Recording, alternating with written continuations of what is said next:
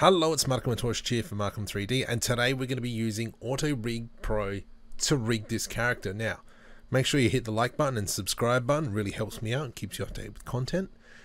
This tool is available. There is a link down below to the Gumroad store.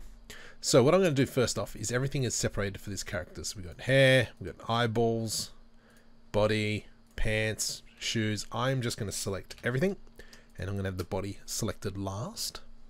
I'm going to click on Smart, Generate Selected Objects. Here we go. And now we go Add Neck, which is about here. Add Chin. Add Shoulders. So I'm just going to zoom out a little bit. And the way I like to do it is grab pretty much this section here and try and get it in the middle, because obviously this is where it's going to be kind of bending from. Add a wrist. It's fairly straightforward. Add the spine root, which I always put in just out the back here, pretty much in line with the belt, maybe even a little bit further up. Add ankles. It's fairly straightforward. And I will as well do a facial setup. So let's go facial setup. And now we just come in and, oops, turn off proportional editing. I'm just going to put these where they need to be. So I'm kind of just following this eye hole, however you want to put it. And we're just going to come around here. Eyebrows are about here. It would have helped if I had applied the texture, but that's fine. Cool. Mouth. So I normally go along the ridge here and right in the corner of the mouth. There we go. And this one comes to about here. This is kind of like the smiling region, and we do that as well. And so now we've got all this. What I will do now is, I thought I had to select the eyeballs somewhere. There might be something else. There it is, eyeballs. So if I go CC eyes, and now we just press go. And so now we've got our character rigged. Well, no, we don't. We've got the rig created. So we can see, if we come in here, we can actually see everything seems to have stuck quite nicely. I will now go select all and select the bones last, which we've got at the moment. And we are going to select match to rig. Okay. So now we can see that everything pretty much lined up quite nicely. We can see on the fingers here, that's all lined up. But still, we haven't assigned this to the mesh. So once again, let's go into object mode. Let's select everything. Our rig is selected last. Let's come up into skin, and we're going to press bind. So that took quite some time. So if I go into pose mode, and if we go into select the hips, we can see we're moving around, which is lovely. Look, he's skiing. From here, this is all working. Lovely jubblies. Look at this foot roll.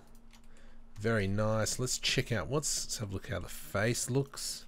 So if I go G, see, it's not too bad. We've got a little bit of artifacts up here, but I mean, that's all stuff that we can fix up manually. But as you can see, we've got the teeth, so we'll probably have to go back in and fix the teeth. If I select this one, G, there we go. So we can see that we've got this. But what we can do here is, for instance, if we come back into object mode, let's select the body, come into the object data. We got to find our vertex group, which will be, I'm going to say like jaw up, maybe. Let's have a look, trying to find jaw up.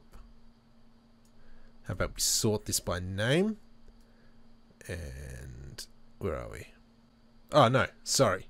This one is head.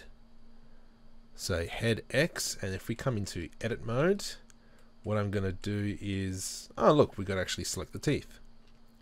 So I'm going to select the teeth, and what we'll do is let's hide this, which is scary looking. I'm going to select that and I'm going to remove from all groups. Okay, so this doesn't exist on any group. I'm going to come in and just press C and let's just select all these. Control L, beautiful. Let's come around. C. Control L, beautiful. And now what we want to do is we want to go find the head, which was down here somewhere. Oops, let's sort that by name because I was on the body before. We will find head, assign. And what I'm going to do now is Control I, and that'll invert our selection.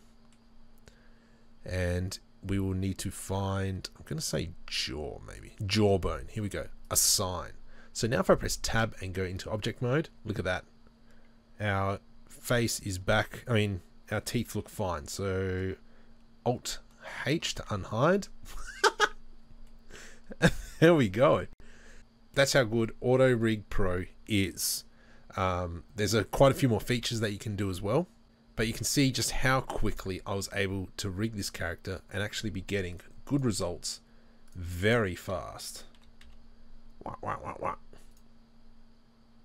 So once again, please make sure you like and subscribe to the channel. It really helps me out, keeps you up to date with content. And if you want a copy of AutoRigPro, there's a link in the description.